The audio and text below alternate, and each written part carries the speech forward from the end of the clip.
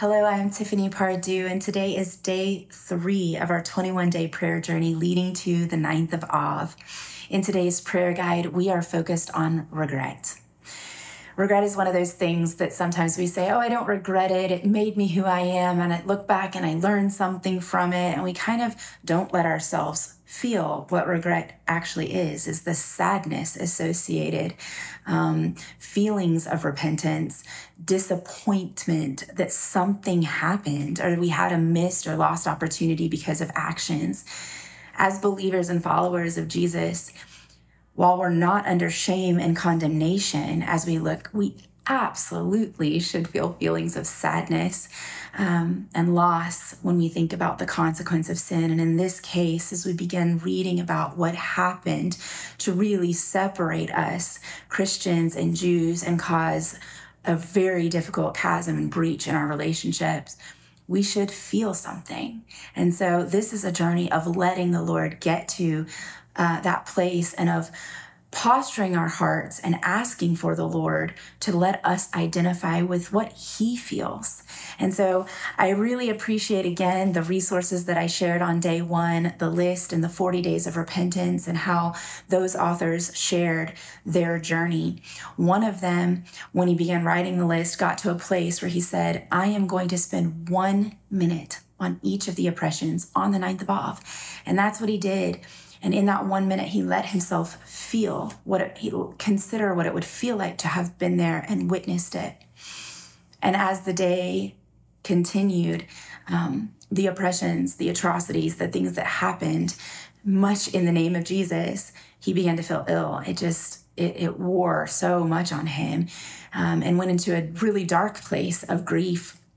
And later discovered that it was identification with the grief of Jesus, what was happening to his people, what had happened to his people, and the state of the relationship of the church with the nation of Israel. So I really appreciated that in the 40 days of repentance, I think it was the 3rd day, they said that we are blessed to live in an age where we have access to knowledge at our fingertips, but this is a double-edged sword. For with knowledge comes responsibility. And they exhorted us to, as we're reading the list, if anything grabs us, to really pause and go back to the entry on the list and let it have its way, to look at the extra readings associated with it and to see what the Lord wants to say to us there. And so for me, as I read, once you get into the 2nd century, you're already feeling, as you discover, the church, the early church, the way it was shaped by the accusations that the early writers, the theologians, forefathers had against the Jewish people, the deicide, that they were God killers, murderers of God. And then they go on to justify separating themselves and making canons and laws, different ways of really separating Christians even from any association with the Jews. They demonized them completely. And I just think about in Matthew how Jesus himself said, forgive them, for they don't know what they do. And he told Pilate that the only way that he had the ability to do what he was doing was because heaven allowed it, and that it was him following the will of his Father. Jews did not take Jesus's life. He willingly gave it up for all of us. We know that as the church. Thank you, God. But we need to look back and understand how this happened.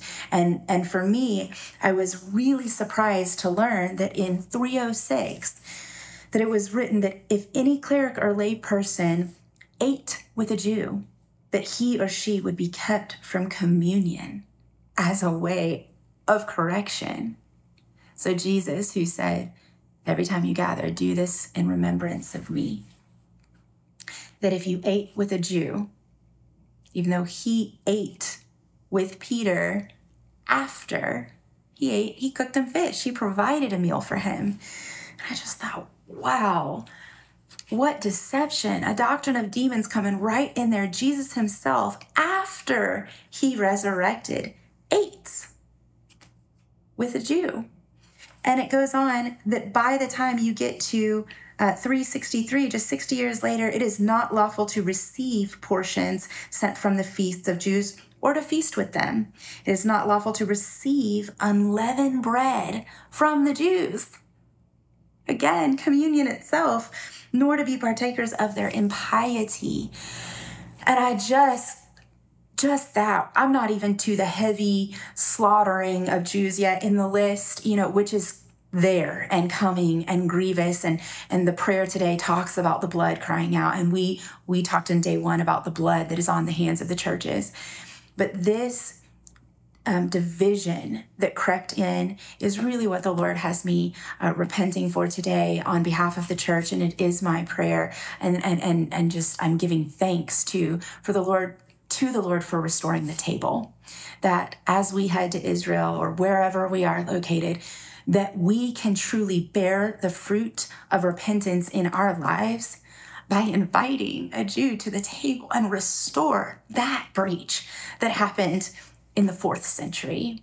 So I just bless you this day as you are reading to really do let what we're discovering have its way and ask the Lord how we can bear the fruit of repentance. God bless you as you read the devotion and read the prayer and continue on the journey.